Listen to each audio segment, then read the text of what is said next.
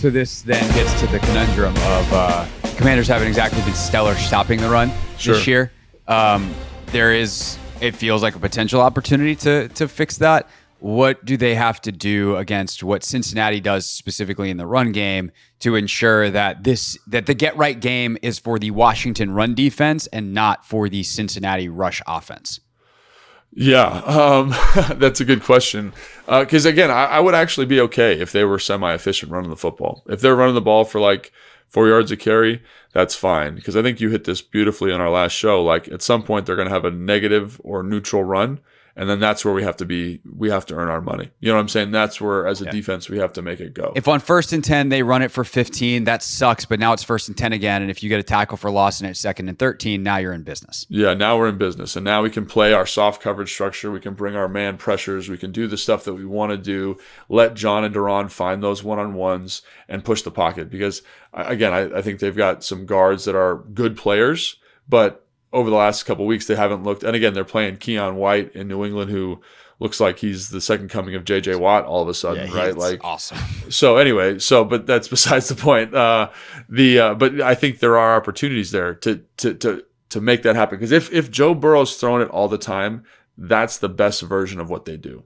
Right. And again, they right now they don't have T. Higgins. Jamar Chase looks a little bit disgruntled. He's still playing fine football, but they have, the kid from Princeton over there on the other side. I forget his name at the moment, but they have Gesicki. They have Burton, the rookie from Alabama, a 3rd-round pick who's kind of their vertical threat, but they don't have like that elite playmaker opposite him. So they're good offensively, and they have guys that can hurt you, no doubt. Josephus is his name. But they have those guys out there, but it's really, it's funny watching it because it looks so stagnant, right? And they're really just relying on him just being an amazing football player. So I'm saying I don't want him touching the ball at all. Like, let's disguise coverages. Let's give him soft structures. Let's encourage him to run the football. And when we get that opportunity in that 2nd and long, 3rd and long situation, we got to make sure we get home in terms of pressure. And he will hold the heck out of the football because he is that type of playmaker. He wants to make the play. He wants to push the football down the field. He said that in pressers, since he's gotten in the league. He's like, I don't really care about taking a sack on 3rd and long because I know that making the play on 3rd and long is the more decisive thing. So let's take advantage of those moments. And if we can, again, it's a big if because he's a heck of a ball player. But if you can take advantage of a couple of those moments, you're in business defensively. You're walking a very thin path there, and you don't want to slip off, obviously. Right. Schematically, it's not the challenge, but like on a baseline level, this is a team that struggled to cover big time receivers, and you have one of the best quarterbacks in the league and one of the best receivers in the league that you're having to face. And so there's an inherent challenge there no matter what the scheme is. And that's why the scheme, it does become so important of, okay, we definitely don't have the horses in Washington to cover Jamar Chase. You're not going to line up BSJ or anybody else that, Noah or Michael Davis or whoever they call up Chig, whoever they put over there. You don't want that dude one-on-one with Jamar Chase. So you get into these coverage structures that have more players over there. It's cover 2 type stuff where you got someone underneath him, you got someone over the top of him, you're bracketing him, whatever it is. But Logan, that then kind of delivers the conundrum in the run game of, okay, well, now we're light, and that's been the problem so far. My question would be then, what options exist for Joe from a personnel standpoint to mitigate some of that? Because Mike Sainristil I think Mike Sainristil is going to be a great player. I have zero, my opinion on what he's going to be hasn't changed, but he is a lighter, smaller guy who is a rookie. This will be his 3rd ever game. And he hasn't quite figured out how to play the run in the NFL at 5'9" yet.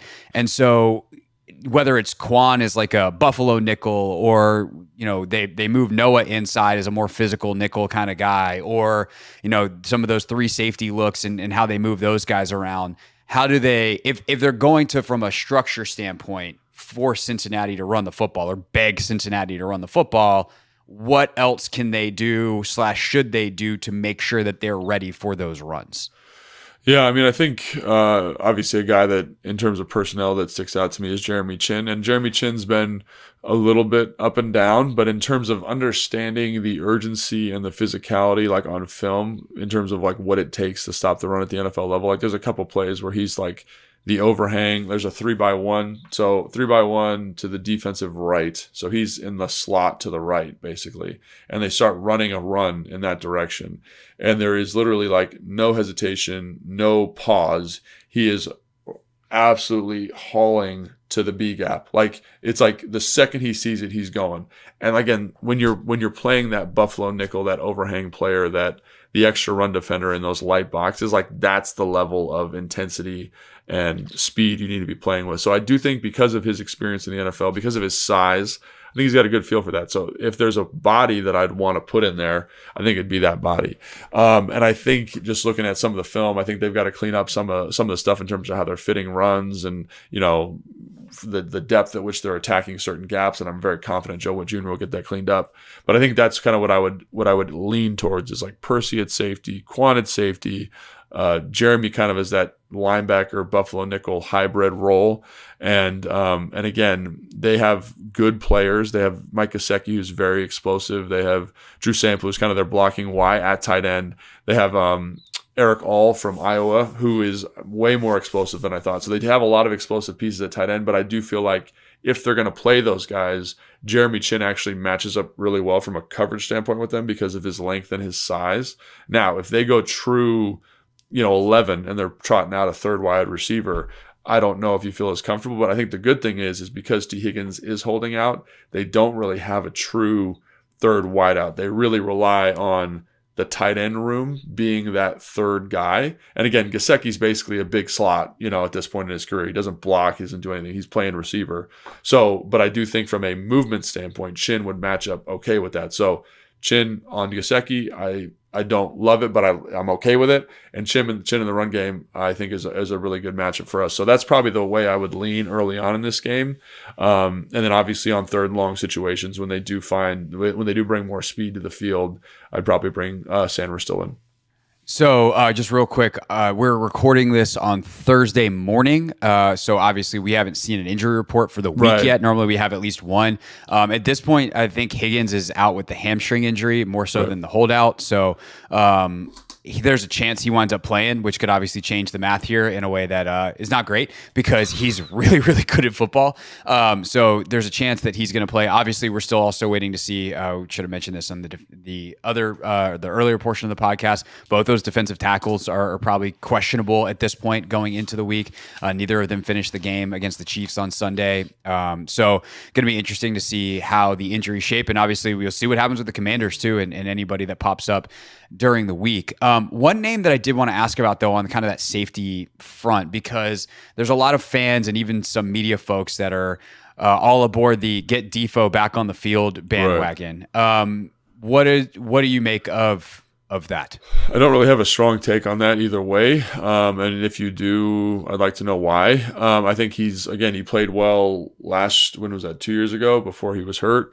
Yeah. But in training camp, he was just okay, he was fine. And I think that's okay. You know what I mean? I think Percy definitely played better than him. I think Quan definitely played better. I think Jeremy brings a more unique physicality to the position that is valuable to this defense. So as much as I like Defo as a person, I like how he plays. Like I just haven't seen it through training camp because again, he had a hamstring injury. He didn't do a lot in preseason.